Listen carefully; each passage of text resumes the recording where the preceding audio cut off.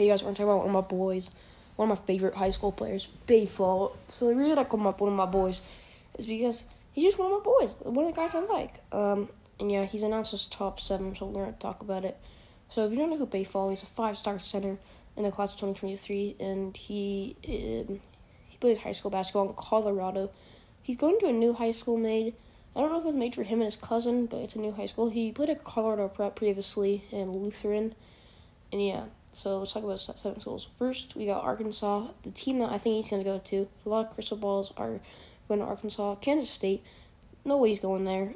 Texas is obviously a good option. Seton Hall is another option. Auburn is another good option. And because Texas and Auburn are probably, second and third, and then Colorado obviously makes sense because he's from Colorado. And then we got Rutgers. Probably won't go there. But so if you don't know who his cousin is, I made a video on him when he announced his top 7. So hopefully they commit soon, because it'd be nice to see Baye Fall commit. And yeah, because they might have the same offers. They might have the same top 7, and hopefully they go to the same high school. I'll see you guys in the next video. Bye.